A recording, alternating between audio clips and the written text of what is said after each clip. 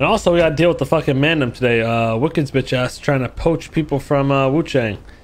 Harry, our manager, Damien, probably some other people we haven't even heard about.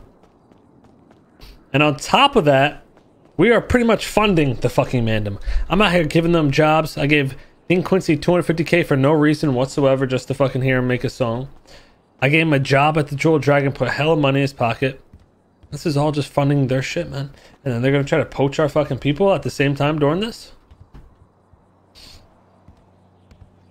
Nah. Someone's getting fucked up today.